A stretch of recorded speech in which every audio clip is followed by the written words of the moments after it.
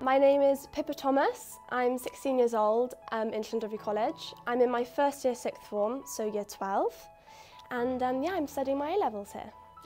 Life is really exciting at the college. I think it's different to any other schools around here, or in fact any other schools I've probably seen, which is why when I saw it, it really attracted me. I thought, wow, this school's really different. I think the thing that I love most about the place is there's a definite teacher-pupil relationship, which you don't get in many schools. And although we're smaller than most of the big schools around here, the connection you have with your teachers is amazing. You know, whenever there's a free lesson, I can just go to any of my teachers for some help. Which especially come up to exam season, I'm doing my A-levels now, a bit stressed. So lots of one-on-ones with my teachers are brilliant, perfect for me. We are seen almost as a sporting college. We're not just that.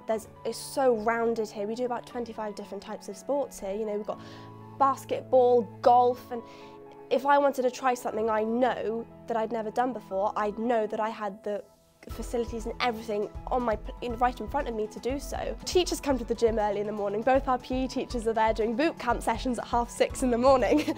So we've got that on offer. There's so many things, there's so many different types of skills you can learn here.